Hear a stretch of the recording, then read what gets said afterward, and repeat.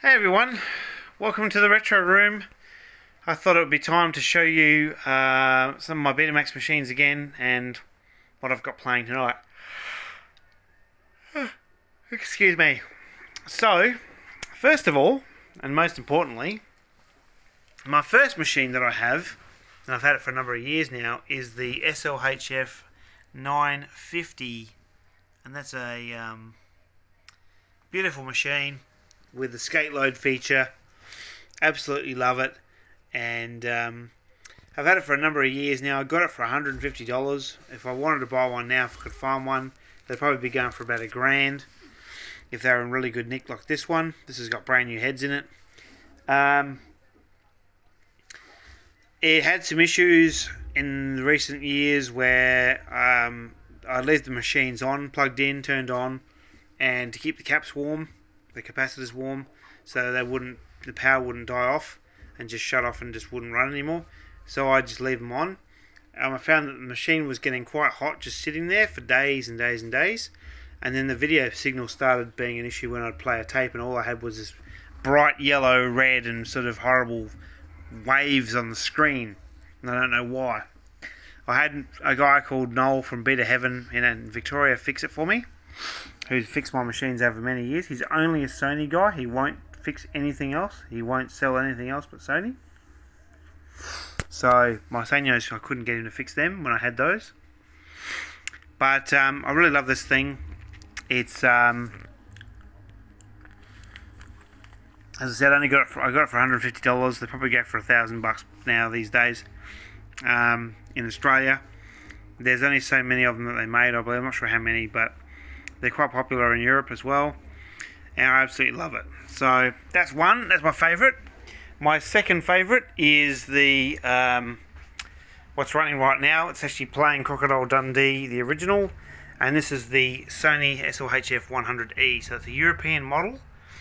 The Australian released ones had AS on the end of it, and so this is a European model, and it's an absolute gem. I love the way when you do that, the flaps move backwards and down and up.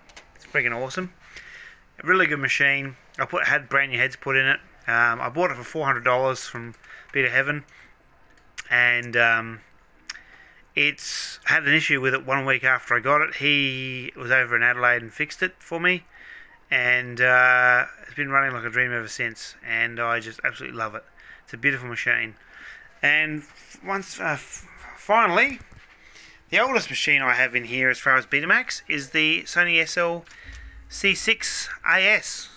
This is the world's first front-loading VCR of any video format, and the video heads on this thing are so shot that the picture that you see when you put a tape in and run it is green. So the heads are shot.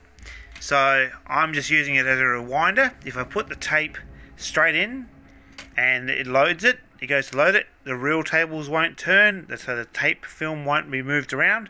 All I've got to do though is take these off, put the tape in, wait for it to load it in, and then I'll just got to get the little plastic. There's a plastic reel that goes around like this, and if I just flick it, it'll turn it over. It just doesn't seem to have enough power for it to do it itself. So that's my rewinder, and yeah, it's a really old machine. It's from 1982, I believe, and it was actually, I think it's actually earlier than that. Maybe 81 or 82, I think. I know I had a C9 as well at one point. I love those too, but compared to the Sony HF series, no comparison on picture quality in my view. But I still like the C9s. I had one, and it eventually died, and that was that. But so far, hopefully these Sonys keep going, and they just keep going well for years and years and years.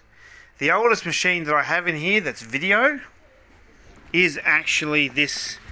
At the bottom down here is a Philips N1500 VCR format machine from 1972. The heads on these originally would only last 50 hours on the first version. The N1502, I think it was, that came out next, the heads would last probably hundreds and hundreds of hours. Very heavy machine, has loads of square tape, and I I may never get this thing running. I don't have a single tape for it, but like the Sansui amplifier here, it's a nice little museum piece to remember the old days of video. This came out the same time that the Cartravision came out as well in the US. So, not sure which one's better than the other. But definitely, yeah, a really old machine. 1 year older than I am. So, that's about it for Betamax at the moment. I just love these machines. Absolutely just love them. And the fact that I still do watch Betamax and VHS tapes. Not very often, but I do. Because I just really enjoy, you know, just putting in old tapes and seeing how the old videos looked. The picture quality is no match for today's technology, but you know what? There's something about watching an old piece of film on tape, you know? Like if I put Enter the Dragon, which is down here, if I put this on, the colour is so washed out and it's so dull. But you know what? I get something from watching an old 4:3, you know, pan and scan print of a cinema movie that's got no rich contrast at all. The colours are all washed out, but I still enjoy it. I don't know why, but I do. I just like it. I don't like grain in a film, but I do like differences in picture quality and just how the technology's changed over the years, and being able to go back and watch an old film and see how they look. You know, there's something about film on tape that I like. Call me strange, but that's how it is. I've kept a few little artifacts here from the golden era of home video, like this TDK video cassette blank tape, which was $8.13 back in the day. And I've always liked TDK. They really are good. Japanese stuff was good. Also got a brand new Sony Betamax L750, which I'll never open. Love the packaging of these, gorgeous things. I've got a couple of head cleaners as well. What do we got here? This is a Maxell tape or something. Not sure. It's a Sony one, another Sony tape. So yeah, there we go.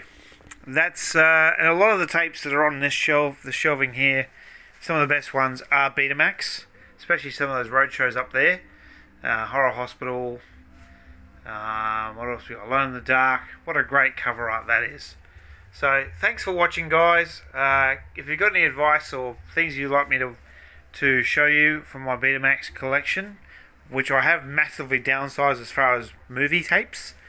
I used to have 3,500 tapes in here at one point that were all bar 1,000 of them were X-Rentals, or are X-Rentals, but I've sold a lot of them because the market for it has gone pretty big over the last few years, and I've sold a lot of tapes because I wanted to display my best tapes face out, and I thought, you know what, whatever I've never watched in here, whatever I feel like I'm never going to watch, I'm going to sell, and that's what I've done.